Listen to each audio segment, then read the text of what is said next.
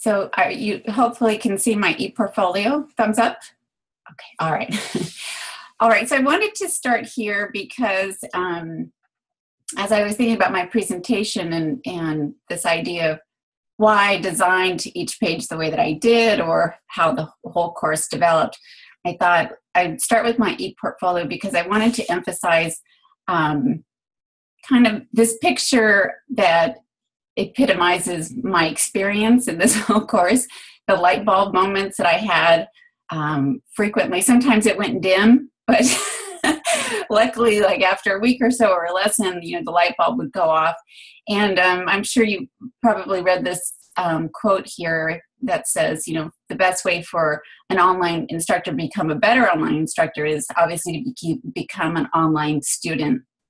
And I can't say enough about that experience for myself, that being on the other side after 14 years has really opened my eyes to a lot of things. So as I go through, I'm just going to highlight a couple of things in each of the standards for my reflections. I'm not going to read the whole thing to you, but I did highlight something on each page to hopefully demonstrate that I've actually met the standards of a quality online course. So the first one is student success, which I have to say is always at the forefront of when I'm creating something, because especially in the subject that I teach, statistics, I'm getting these students that tend not to have the basic skills to be successful.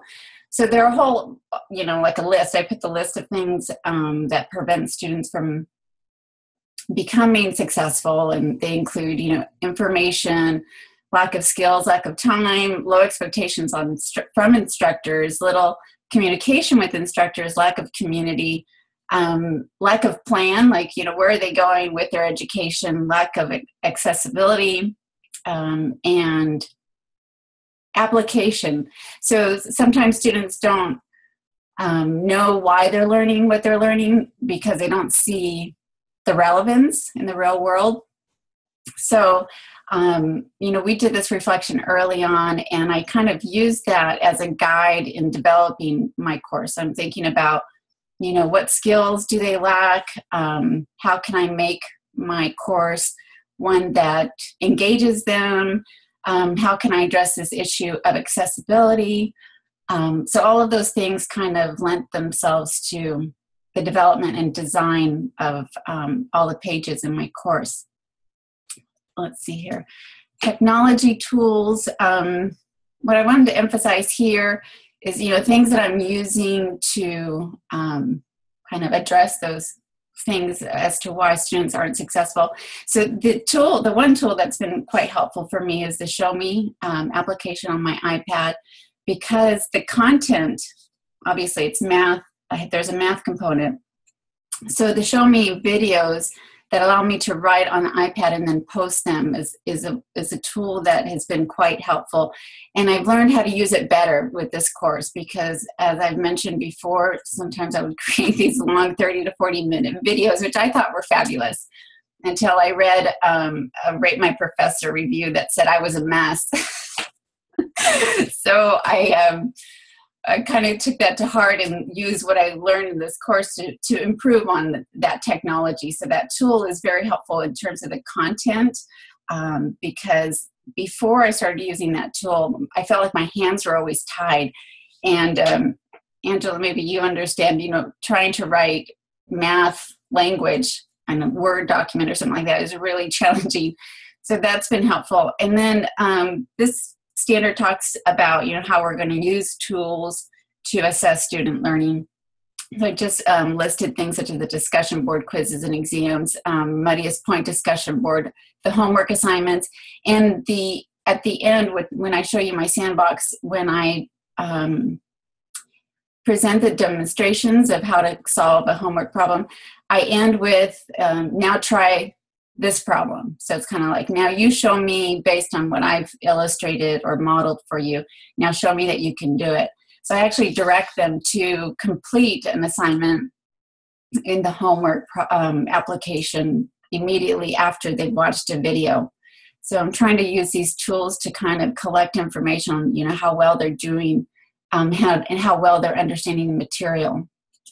Collaboration. I talk about the things that I have and which are new to my course, because I have to admit I didn't do a lot of this before.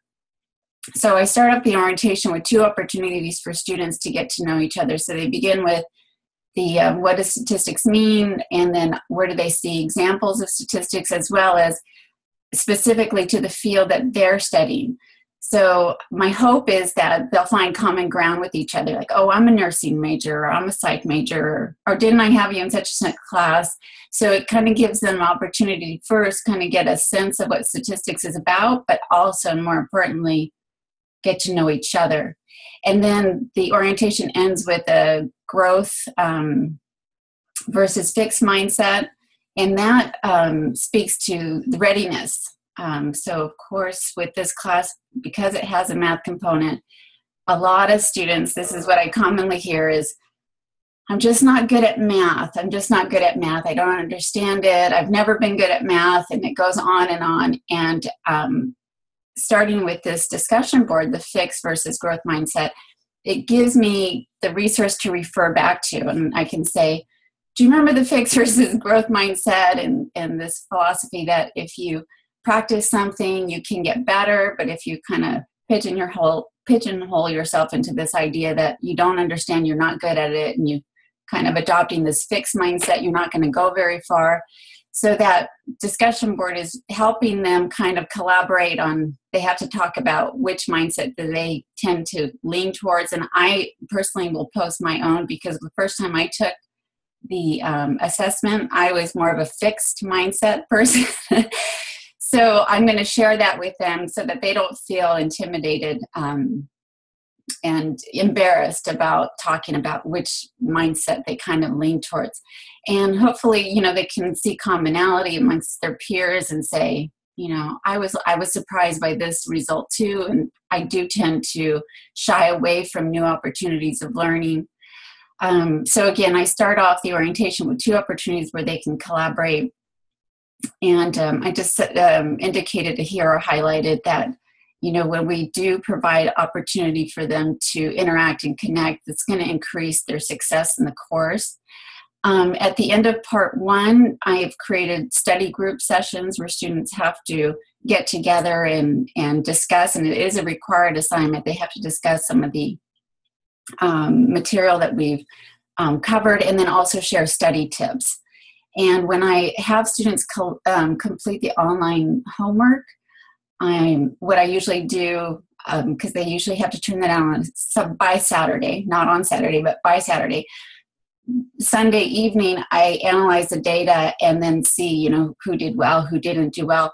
And that enables me to pair them up. So next time we have a group assignment or something that requires them to work with another student, I can put them in mixed abilities, and they won't necessarily know that. So that will help them collaborate and again, lend itself to creating the community that's necessary for them to be successful. Communication, let's see here. So I pointed out that student orientations and clear expectations, as well as regular effective contact, are important factors in the development of student success, a sense of belonging to a learning community, and increased communication with the instructor. So in my sandbox, I hope you'll see evidence of all this, beginning with the welcome letter that I would send out the week prior to the course beginning. Attached to that welcome letter will include a welcome video, which you've already reviewed, the syllabus, and within the syllabus, obviously, will include the course policies. I created a course tour, but also plan to conduct a web conference tour. So the first week of the course, I'll do similar to what you did in this course, and hold a web conference and give them a little tour of how to navigate through the course, and post that as well, record it and post it. But I'll also send out the course tour video that I produced with the welcome letter. Other opportunities of discussing, I did place here the 2 discussion boards in orientation that I just talked about, and how those lend to building community, because communication between students is really important, not just with the instructor, but also amongst their peers. Weekly discussion boards will occur to, keep that rhythm going. Group assignments, study sessions, the Q&A and feedback discussion board. So I have a feedback discussion board aside from the Q&A, where I ask students to give me feedback not only on the content, but also on the design of the course. And they can submit an anonymous survey using SurveyMonkey, and I'll show that to you in my sandbox. Virtual office hours, I'm glad to now have that link in my course, because it always mystified me of, I would see that, I'm like, where does it go? And how does one use that? So I'm excited to use that with my students. And I think just having that link on my homepage will help them feel the sense where I can reach out to her. And in my syllabus, I indicate that they can make special office hours. But I will be available in the virtual office, a certain amount of time each week during the term. In terms of communication on my part as the instructor, I feel that, always starting off a new lesson with clear objectives is important, along with the rubrics, and then providing timely feedback. So in my syllabus, you'll see that I indicate that they should allow at least 7 business days for me to give them feedback, and that feedback will appear in their grade book. And I plan to use either written or audio tools to give feedback to students. And again, it's all grounded in the objectives and the rubrics that are attached to each assignment. Let's see here, legal, ethical, and safe use. So this reflection began with posing this question about, why are the stakes higher for online courses? And I indicated that it's because, the venue for the course, the internet is at our fingertips, and that tends to make it easier for people to engage in misconduct, engage in things that aren't appropriate. So, having clear policies that include information on etiquette, plagiarism, acceptable use policies, all help ensure that we're using technology appropriately. And then in terms of, copyrighted material and providing attributions, which I hope I model well for my students so that they know the importance of it and will do the same. So Angela had shared the great resource of ImageCoder for the Flickr images, and then the tool that I found on the Canvas community about Creative Commons, of how you can include those attributions within the pages. And I plan to, draw attention to that to my students to say, when we give credit where credit is due, that's the appropriate thing.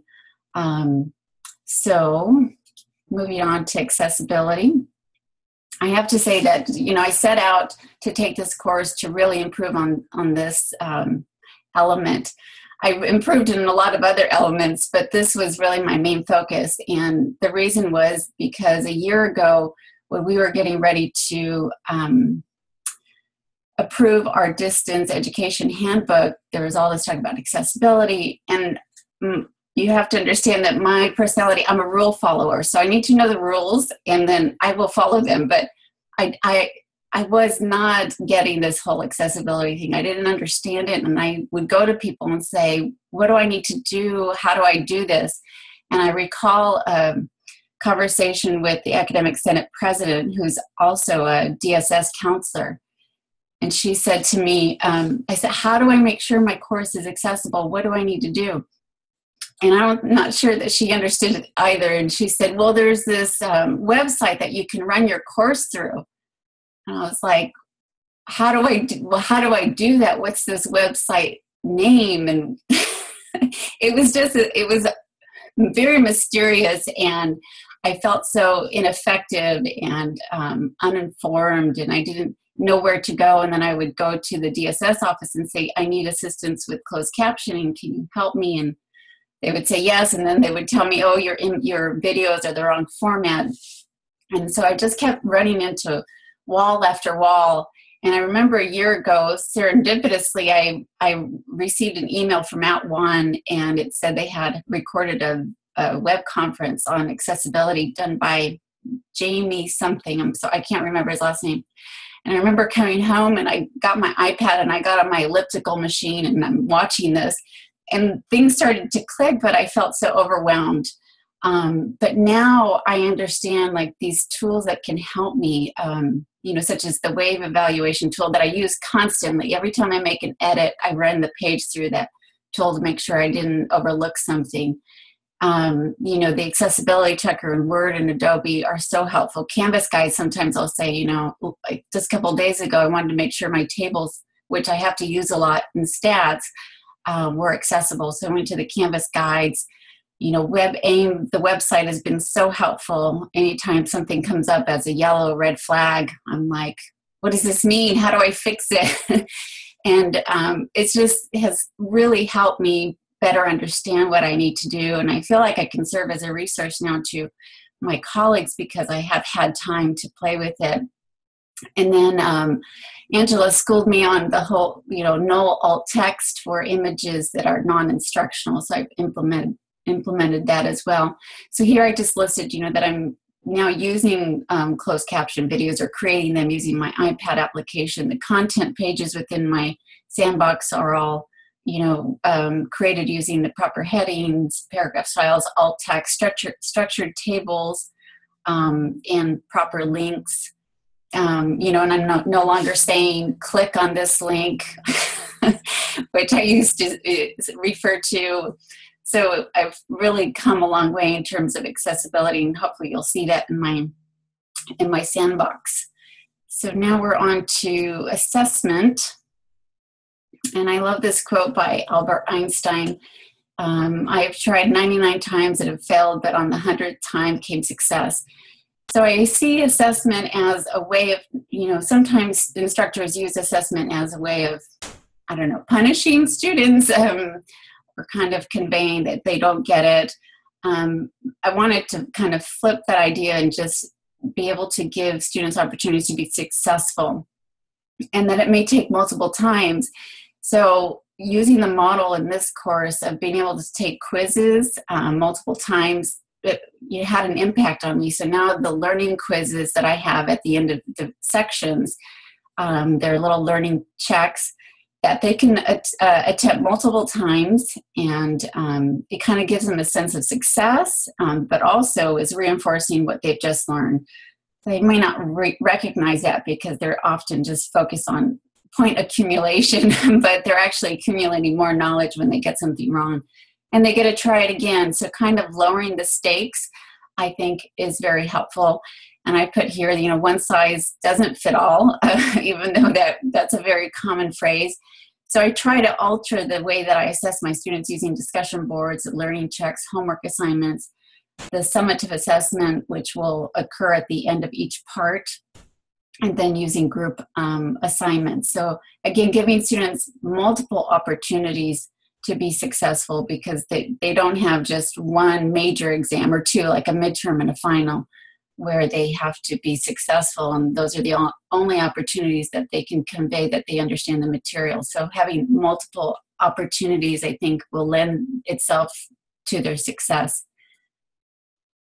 That was assessment. Data collection, so kind of along the same lines, using data to drive my decisions as an instructor. So the muddiest point is a really important assignment, because there I will quickly learn, what they're understanding, what they're not understanding, and it'll allow me to make quick course adjustments where I can reteach something very quickly before we have that large summative assessment. So I can get glean information more quickly, and then that obviously will help me alter things for subsequent semesters. So if students in the muddiest point, if many of them are saying, I really don't understand this concept of inferential statistics, I know that I have to hammer that home a little bit more and in maybe different ways. And I don't have to wait till the next semester to address that. If I can find that out early, again, that's going to help them when they get to the point where they're ready to do their own homework assignments. The learning quizzes, obviously, everything's chunked into smaller components. So they quickly get a sense of whether or not they understand it, and I also get a sense of whether they understand it. So using a lot of formative and summative assessments along the way are quite helpful. Let's see here. And then the Q&A and course feedback discussion boards and the anonymous survey that they can complete are going to allow me to collect qualitative data to make adjustments that may be necessary.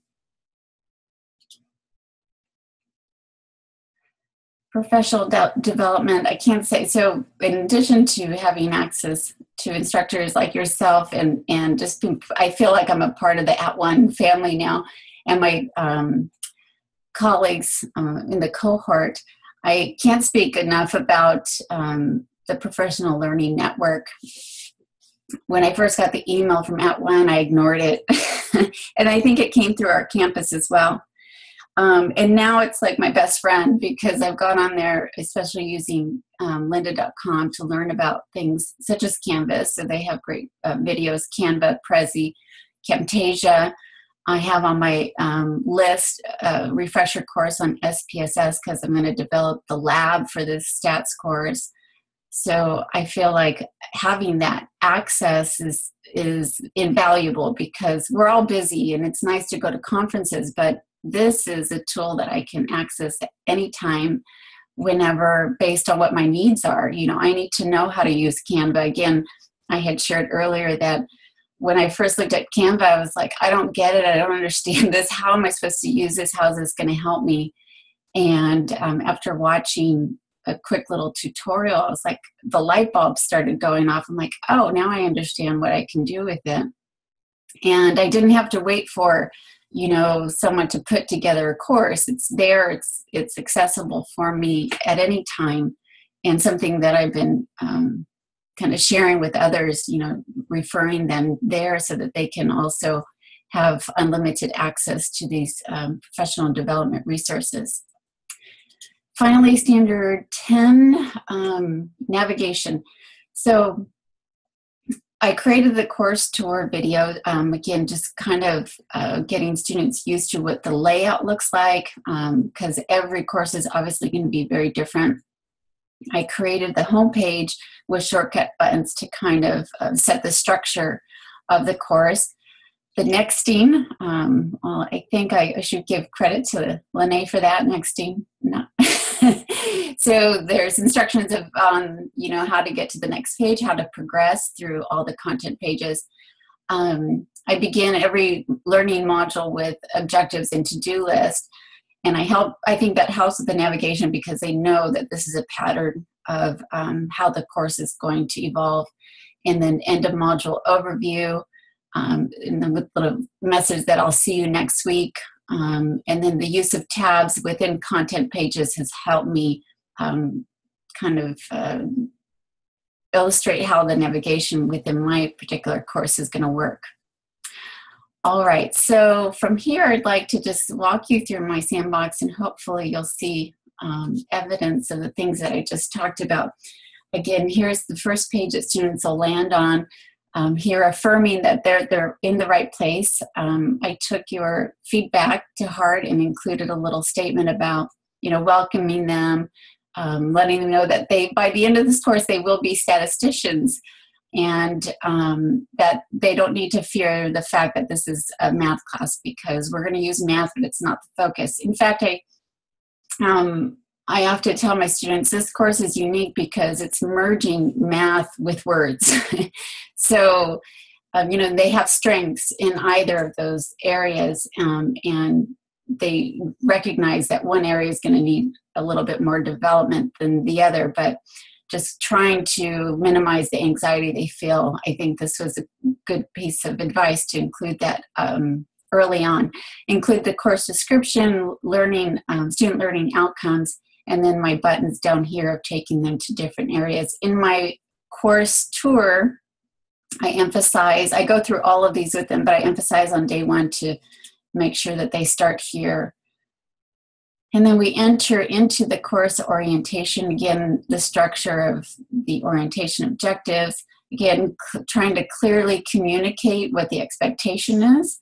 so that they're successful. Because when students don't know why they're doing something, why they're completing a particular assignment, they're less likely to be successful.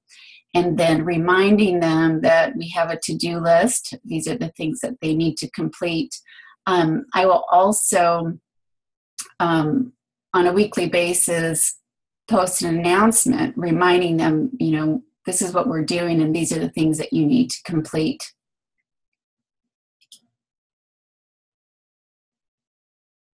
And we go through, orientation of how to use Canvas, because again, if we recognize that, let me just go back for a second, that not only do they need to learn the course content, but they need to learn how to use this new tool, whether it's the internet to take an online course, but more specifically, Canvas in particular, this new learning management system. So it'll be new to our students starting spring. When I go back into the classroom in the fall, I probably will get students that have never used Canvas. So it's really important for them to understand how to use this technology so that they're not overwhelmed with all these different layers of learning, because we really need them to do is focus on the content itself. So we then go into an online basics and readiness page. Again, the videos, which are also included in my welcome video, to kind of get them to recognize that even though their friends have told them that online instruction is easier, to make them realize it's not, it's a lot more work. And again, just communicating the expectations and communicating the time that it will take to be successful is important for them to be successful. So the inclusion of this, and also the inclusion of these videos in the welcome email that I send out to them, I think is important to convey that this is going to be work, but also supporting them, encouraging them that they're capable of this type of work. This page indicates that the course syllabus is located over here and includes these things. And I'd just like to take you over there for just a second. So here they have access to the PDF form, and then I embedded it because I'm a visual person, so I think it's helpful for them to have this visual access to the course syllabus. And obviously it follows that normal pattern of information about myself, the course, student learning outcomes, objectives, required resources. So, Canvas, they're going to have access to Canvas. I listed the technology and software that's required, and that they can consult these links because all of these things are accessible on campus if they themselves don't have them on their personal computers.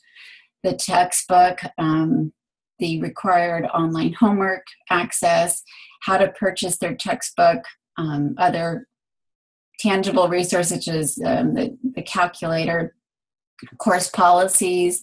And here I include, what the expectation is in terms of time, which is important. Again, conveying to them, this is the expectation, this is the required amount of time that you should expect to spend in this course. And just being upfront, I think, is helpful to them, because they can start to arrange their lives appropriately so that they will be successful. I include what participation looks like, what it includes, all the other policies, information on grading. And here I do indicate, that to allow me at least 7 days to return their assignments, and that they will receive a notification by email when grades have been updated, and that the comments about their assignments will be included in the grade book. Communication, here I begin with what they should expect from me in terms of how I will communicate with them. So participation in discussion forums, and I mentioned the Q&A forum. Other ways of communicating, the announcements, discussion boards, email. Here I included kind of a structure or basics of what emails should include. And it tends to be that, students, because it's online, going back to the acceptable use policy or what's appropriate, behavior online, they often say, hey, professor, all kinds of things. And so I always try to redirect them to, go review what you should include in a proper email. And I myself, unless I've met them personally, I usually refer to them by their last name, just to kind of model that that this is a professional setting and they should behave that way in preparation for the work environment that they're going to enter. Virtual office, and then some more information on policies that include etiquette, plagiarism, copyright, misconduct, which, maybe we can talk about after, but this is interesting because it really is, it's from the college catalog, but it doesn't really lend itself perfectly to online instruction, and I think it's something that our institution needs to revisit. And then I have links to student support services because, again, as I pointed out, as barriers to student success, sometimes it includes information and then resources. I try to tell my students that the successful students are the resourceful ones. They aren't necessarily born superiorly smarter than everyone else, but they know where to find the answers, or they also know where to find the help that they need. So I have DSS support, Academic Success Center, which has recently luckily developed a good tutoring program for behavioral science statistics, because before we only had math-based statistics tutoring. And so it was, in fact, some of my students that spearheaded that, so I can now refer them there and know that they're going to get the appropriate help that they need. Veteran services, the online writing, and then career services, counseling and career advisement, because again, in that list of barriers, it included a lack of a plan. Like, I'm not sure where to go or what I'm doing or why I'm taking this course. So I want them to have access to those things. And then I end the syllabus with technical support of where they can go on campus. And then because of the use of Apply, I included support website for that tool. So we can go back to the orientation. After they've looked at the syllabus, they now are asked to update their profile, have a rubric of how that assignment will be graded. Again, this lends itself to building community, because updating their photo, becomes more personal. And again, they can develop this sense of belonging when they can visually see someone and read the words that are attached to that person. Notifications, and then they have instructions of how to update their notifications. And this is all purposeful because they're going to have to do an activity soon. Course communication, which includes email. Again, here I reinforce what a proper email looks like. Information on how to use discussion boards within Canvas, and then end with the discussion board etiquette video from YouTube. And all of that is helpful for their first discussion board that they need to complete. So the overview here, I just indicate that the purpose, I like to use that word a lot. In fact, when I start my videos, I say the purpose of this video is to, illustrate, and I try to hit the objectives of whatever we're covering. And I try to do that in the assignments as well, because as a learner, I always want to know what's the purpose of this. And so I point out that the purpose of this first assignment is to build a community of learners as we go through our journey of learning about behavioral statistics, and also get to know each other. So they have to watch this little video, and then they respond to these questions here. Again, allowing them to see common ground or develop common ground with their peers. So they'll get to see what majors are represented in the course, and examples of statistics in those majors and also in their life. The video includes information on how we don't even realize how statistics are used so readily in our lives, from, the movies we select on Netflix or anything we Google on the internet.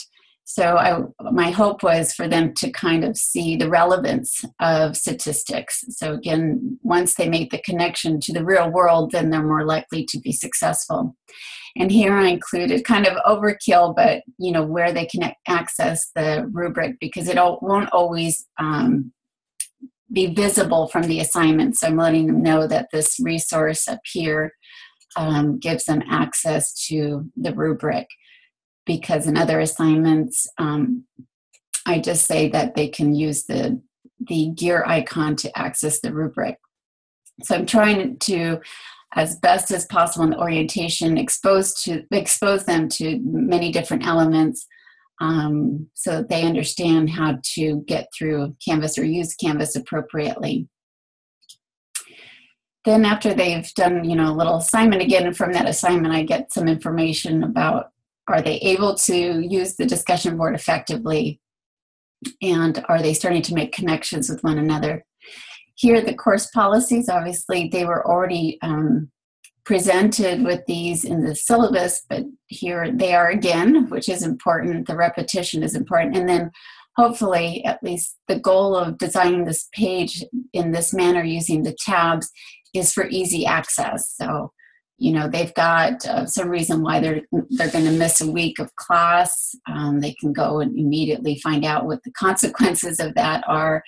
They're trying to decide about staying in the class or dropping, whatever it may be, but hopefully these tabs make it easier. And in the course tour video that I made, I point this out, that some of the pages will say view all tabs so that they don't skip. And then also I've reinforced that by saying, instead of hitting the next, go to the next tab. So I've tried to, let them know in different places that this page is a little unique and different, and that they should expect those pages in the chapter content. And then I again have access, and these are all links for students to go straight to those websites at Southwestern College. And I just find that this is, very easy, even though it's on the syllabus here, they know support services. And if I have a discussion with them and say, you might want to go to the Academic Success Center if you're having some challenges with a particular mathematical concept. And I can refer them here, because again, I want to develop this sense of them, they're resourceful. They know how to find the information that they need. And this page, I think, kind of facilitates that, enables them to develop those skills. And then I have another discussion board. Again, the purpose is to, and I say, continue building this community of learners. And the discussion board videos that I've selected are all, with a very specific purpose. So here, again, because it's a course that includes math that a lot of students don't feel strong about, this concept of a fixed versus growth mindset is really appropriate and I think helpful, especially when they come to me and say, I'm just not good in math, as I had discussed earlier. I can always refer them to this video and say, you should go back and watch that video. And I'm hoping that it will resonate with them and they recognize, if I just practice, I can develop that growth mindset. And the video talks about how, students who demonstrate characteristics of a growth mindset are more successful. So I'm kind of doing a couple things. I'm assessing their readiness because I do see either holding a fixed or growth mindset as being ready for this particular course because of the content, including math.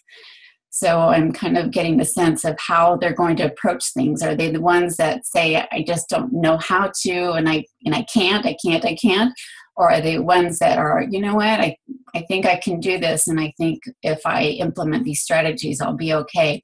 So it's good for me to kind of get a sense of the makeup of the course in terms of, are they heavily fixed or growth mindset students? And as I mentioned earlier, I would post my results as well, so they're not embarrassed or intimidated by doing this particular assignment. And again, I'm hoping that will lend itself to building that community. We started in the first discussion board, and in a positive and supportive way. So again, that video is serving two purposes: assessing the readiness and also building community. Then I have specific information on how to register for the online homework program, and indicate here that they must do a systems requirement check to ensure that Applia can run on their computer. So this needs to all happen before the next assignment and within the orientation occurs. And the nice thing about the publisher is that they give students free access to the ebook and the homework application for 3 weeks. So we can all hit the ground running. So the students have the option to buy a loose leaf copy of the textbook or the ebook, but everyone can register without payment and start working on their assignments, and their records will be saved as long as they pay for the resource within the 3 weeks. Then everyone's okay. So I stress this because, again, this lends itself to their success. Before, if I was just using textbook that they had to buy, it may be weeks before they get it. And they get in this course where you cannot get behind, and we really hit the ground running. So it is kind of a nice feature that regardless of what your financial situation is, you can have access to the ebook for free for 3 weeks. And usually within those 3 weeks, students will get their financial aid or whatever it is. Or, some students say I get paid every 2 weeks. It's not payday, whatever. I think that helps. And then that page is building for what's to come. So here is information on how students can use the assignments and assessments within Canvas. So I'm kind of teaching them, this is how you do this. And now an activity, show me that you can do it. And this assignment is specifically helping me assess their readiness skills, their basic math skills. Students have to complete college algebra before they get into this class. But for some, it may have been that they took their algebra class years ago. So a semester ago sometimes is long enough for them not to have that, information ready to go for this class. So it's a math skills, and the math assessment appears in the appendix of the textbook. So they will have registered for Applia, they'll have access to the ebook, and now they can go to the appendix and take this quick little math assessment to ensure that they're ready for what's to come. By chapter 2, we're already starting, end of chapter 1, we're using summation notation, so they have to demonstrate that they're ready to go. And this assignment just says take the assessment, and then the assignment includes, and I put an example of the 5 sections that they are tested on, and then I want them to identify any section, highlight any section that they scored less than 80%, and I remind them of how to calculate a percentage. And I think this will help reinforce, I need help in this particular area. And so I tried to convey to them that it's good to know this right off the bat. And we have the Academic Success Center, and you have me, and you have your peers to make sure that you're going to be okay as long as you get the help and access the resources available to you. So it kind of does a couple of things. It shows the readiness skills in terms of math. It'll illustrate if they can use this submit function. They can create a document that can be submitted using the proper labeling that I've provided. And then I have a rubric of how this assignment will be graded. And this, if we run the accessibility, I was really happy to finally figure out how to do a proper table within Canvas, because I was struggling with that for quite some time. So using the Canvas community website was helpful, and finally, I think, mastering that. Then they're asked to send an email. And when I started this course, then I think I sent Lene an email directly to her, and she said, "Oh, this would be a great question for the Q&A." You know, I started to recognize the benefits of using Canvas, and especially the email function within Canvas, because when our campus started talking about regular and effective contact, and that we would be evaluated on that in terms of accreditation, my mind was boggled by, like, how are they going to have access to my Southwestern College email? Like, how would these, the accreditation site visitors access my email? And it was just really hard for me to get my mind around. And now I see that this, using email within Canvas helps us create that record, that document of regular and effective contact. Any communication that you have with your students is all there to be,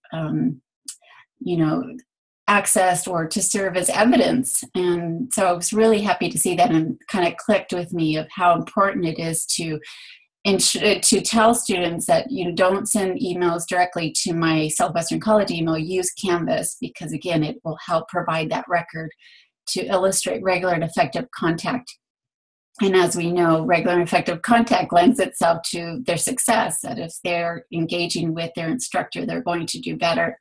So in the email, I've indicated that they have to entitle it with my first Canvas email, so they're getting practice with this. And in the body, they have to say, I've done these things. And I've provided links back to those pages or resources, just in case they've just been moving along, nexting their way through the content pages, and not necessarily reading the syllabus and not updating their notifications. So here I'm saying, you need to send me an email, and in that email, affirm that you've done all of these things, because these are all important and you shouldn't just skip over them. So again, all of the previous pages kind of built towards, now show me that you can do this, an activity that will, give me a sense, that I might have students saying, I don't know how to do this, but also reinforcing the necessity of having the proper technology ready to go so that they can complete the assignments that they're going to jump into in the first week.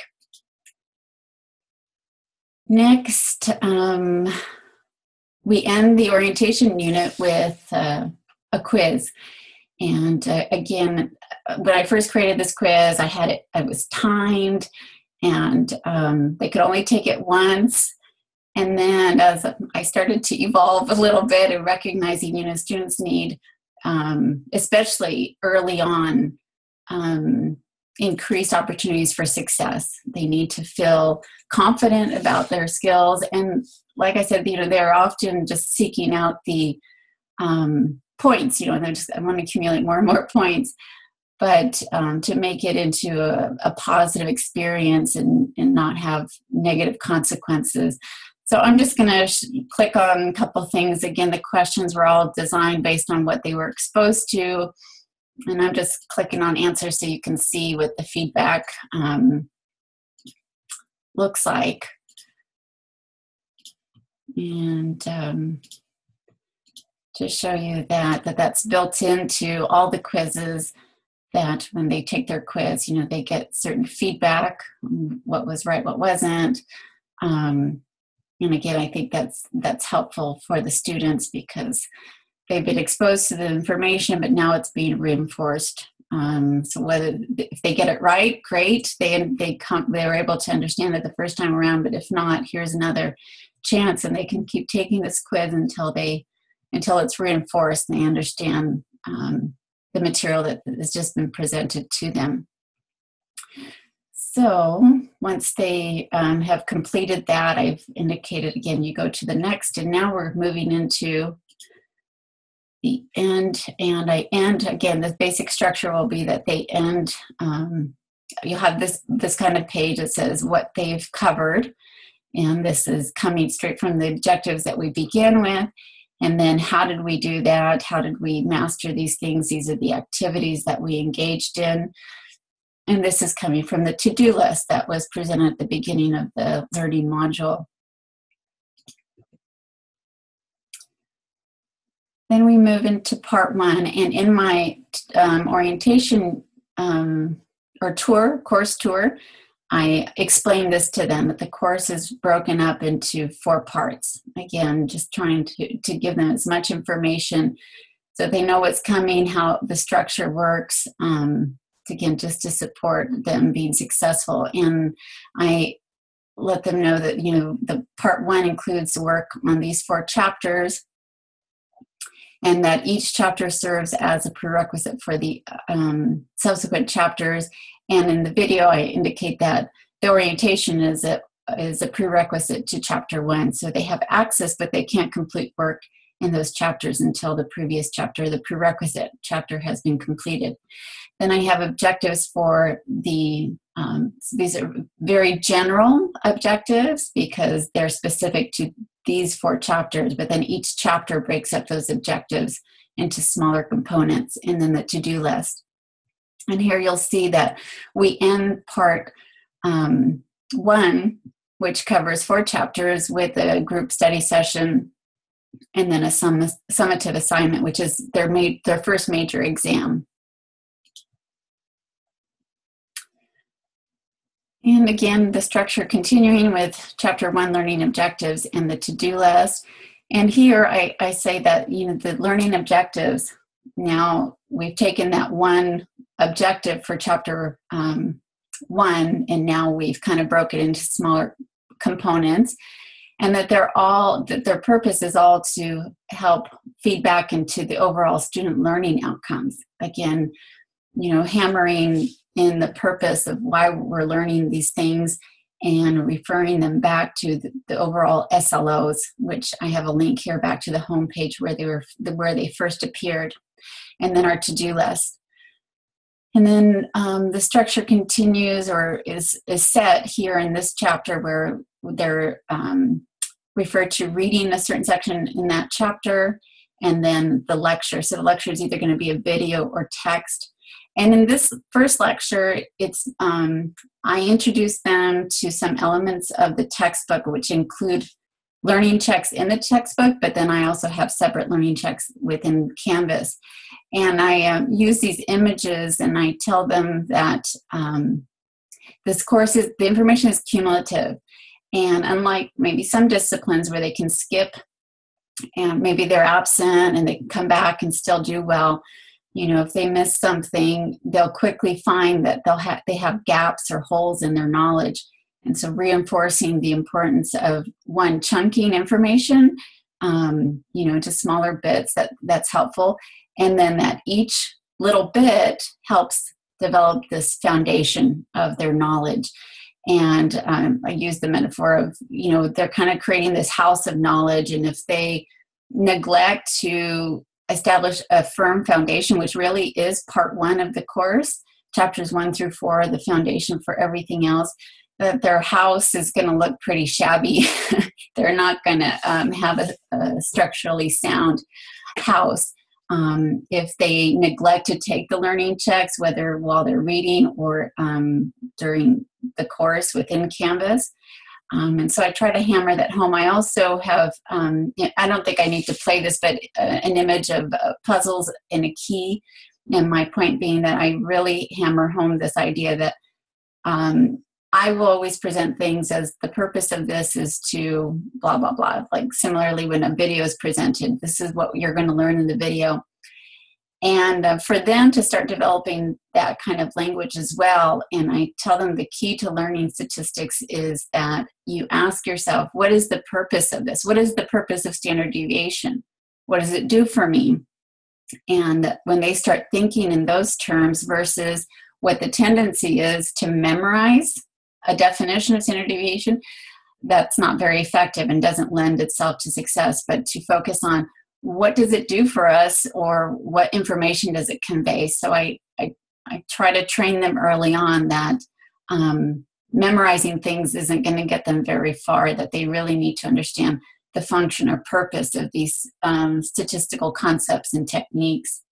And again, I try to reinforce that with my language of the purpose of this video, the purpose of this lecture, or purpose of this assignment, and that hopefully helps cultivate this level of success. So then in this video, I took a lot of the figures that are scattered throughout the text, and they're referred back to in the content, and tried to summarize them for the students, because again, this chapter is very essential. It's very heavy in terms, and if they don't understand the terms, it doesn't matter if they can master the math, because again, as I said, this course is unique that it merges, words with math, and if they can't express verbally what standard deviation is or what inferential statistics is, whatever it may be, then they're not going to get it. Even if they can compute something, they'll have that disconnect. So I try to use the visuals to kind of support what they've already been exposed to in the text, and doing it more like succinct way. Then, they'll have a quick little learning check. These will be no more than 5 questions, so maybe 3 to 5 questions. And again, they'll have feedback when they submit, and they can take these multiple times as well. So I try to model this after look, I got them all right with randomly selecting. Yay me. So again, that illustrating, the formative assessment, using that data to determine if they were, if I presented the information sufficiently, if they understood it sufficiently. So it's good to have those, and again, in chunked little areas. Here I'm leading them into a text lecture. So again, they have to read, and then they're going to view the lecture, which begins with this information. And it's very important, chapter 1, they develop a good understanding of the different data structures or research methodologies, whether we're working with a correlational study or an experiment. And then if that experiment is using a true independent variable or a quasi-independent variable, it's a concept that students struggle with a lot. And so I wanted to use a couple of things to help reinforce the information, which include a visual, video, a link to a different site, and then the text that I've created myself I see it as I've kind of presented what they read in the book in a more digestible manner. I think the textbook we use is really wonderful, but I kind of wanted to bring it down a level in terms of make it easier for them to understand. And this is coming from what I would normally do in the classroom, like the way I would express things or lecture on these particular topics. So I wanted to kind of use a variation of things to help them master these very important concepts, because the discussion boards in all subsequent chapters will focus on, are you able to identify the hypothesis? Are you able to identify the independent, dependent variable? If we're working with an experiment, is this a quasi-independent variable? All of these things will continue throughout the chapters. So I want to make sure they have a solid foundation in those concepts. And then this, again, the use of tabs, helping them navigate through the material a little bit easier. And then also the chunking, right? So they get through this, they have to go to work.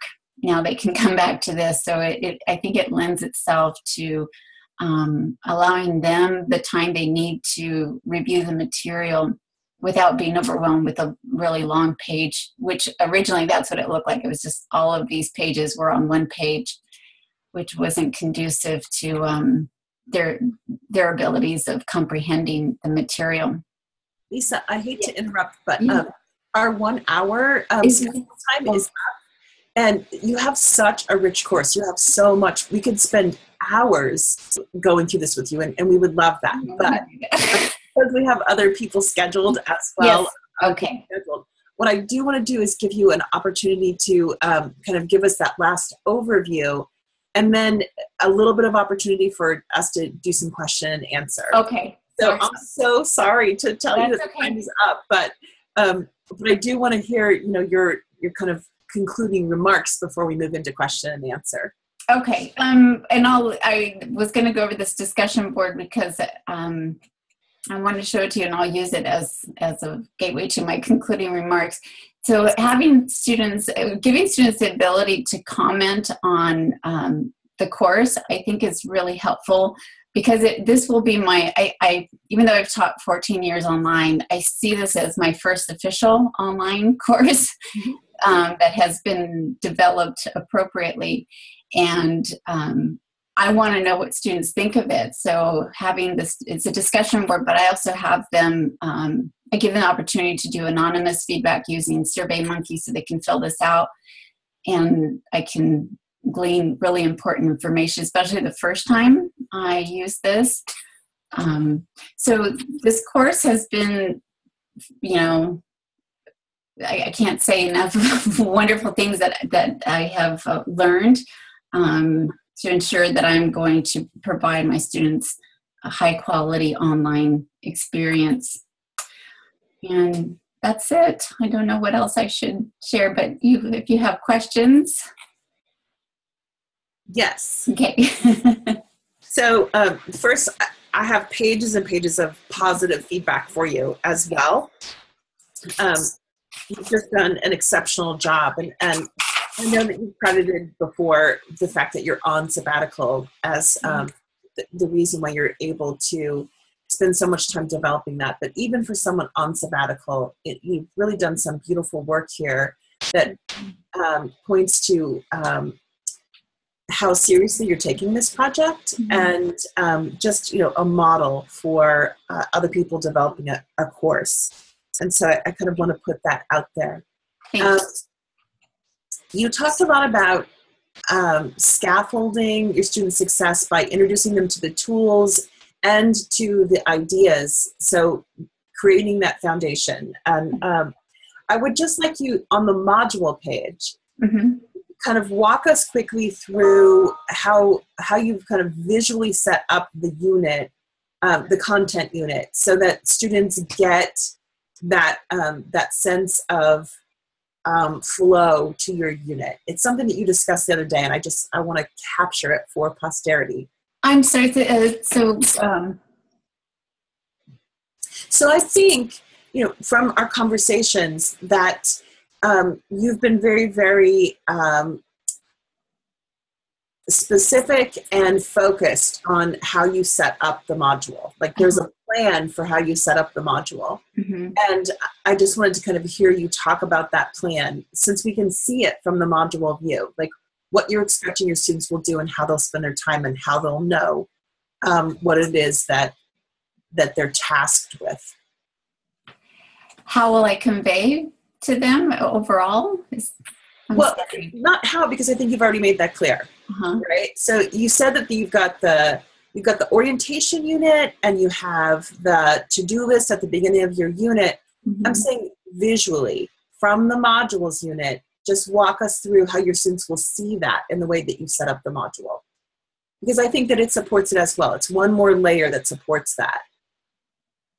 So I'm a student, I land on your modules page, I look at this.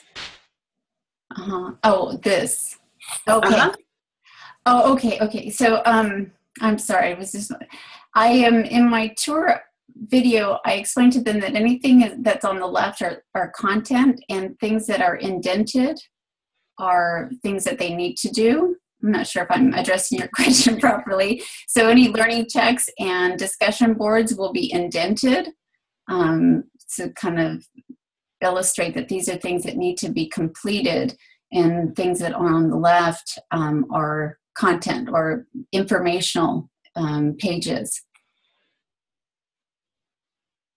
And so is the whole course one giant module, or did you chunk it up into other pieces?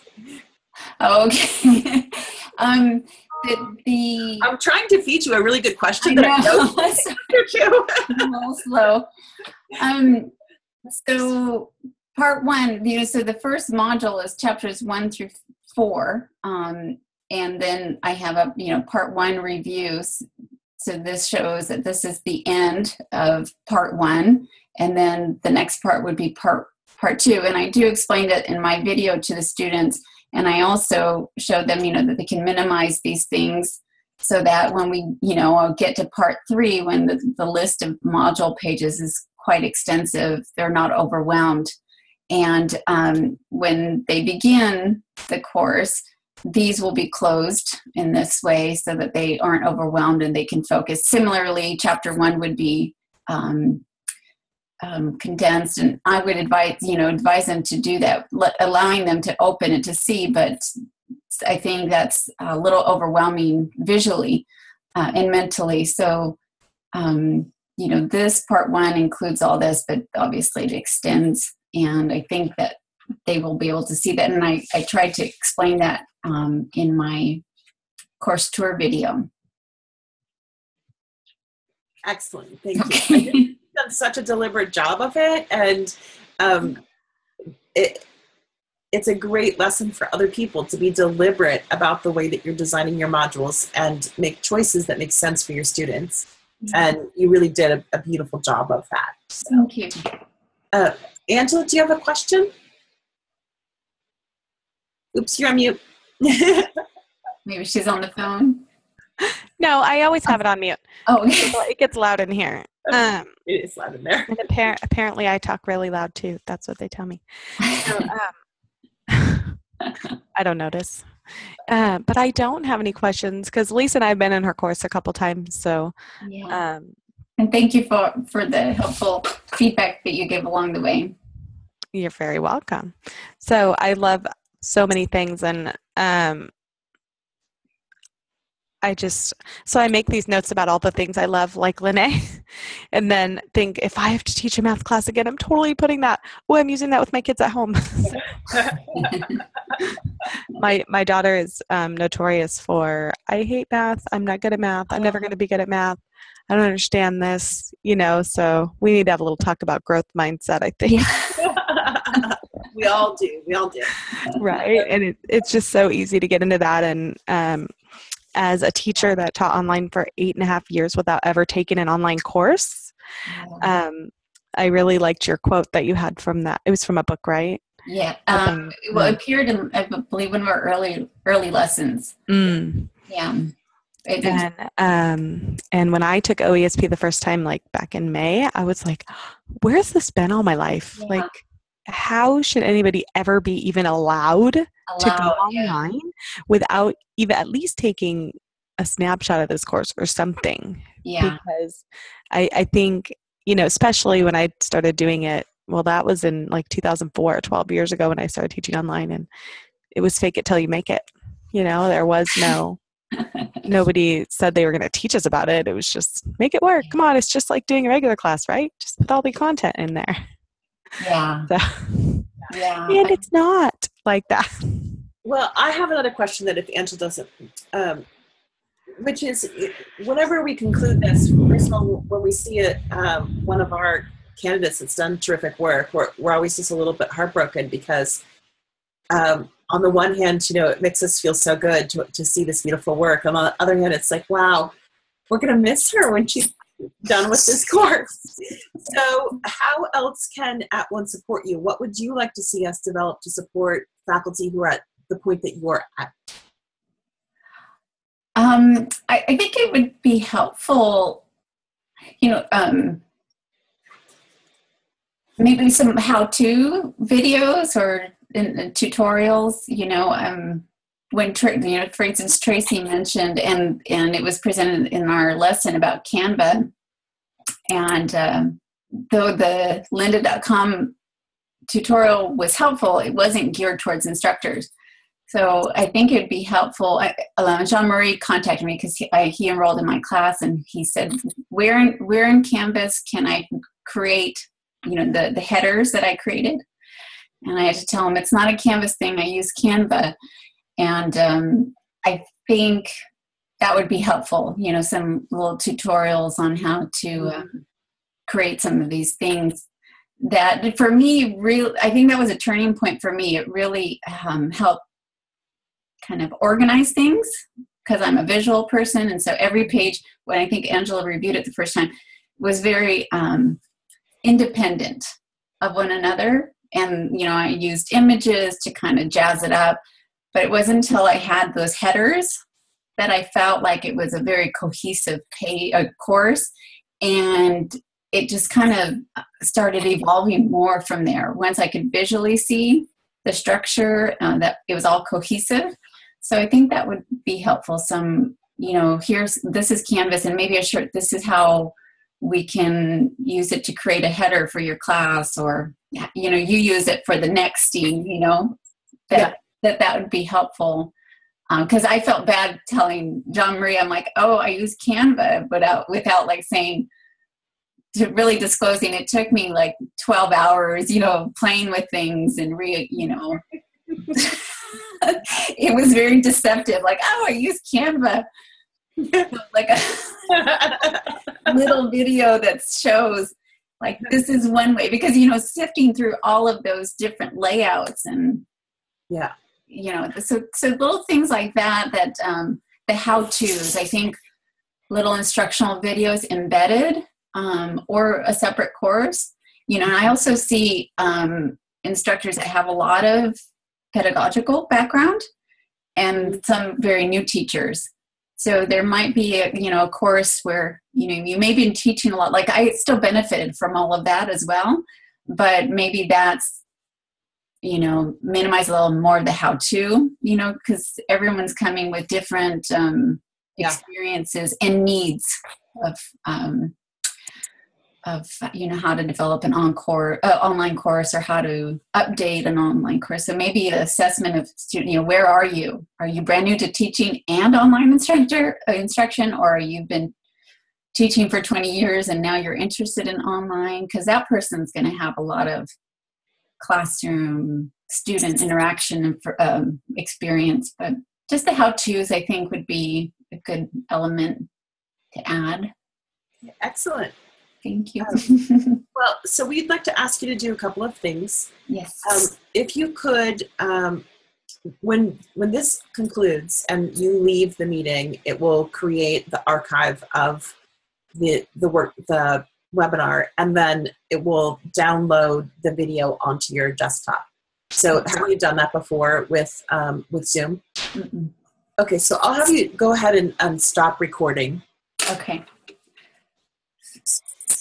So it's easiest if you stop screen sharing first, because then the stop recording button is more visible. I see. Oh no, stop video. So stop share. Okay. And now your stop recording button should be right there in your bottom menu. Okay, so stop.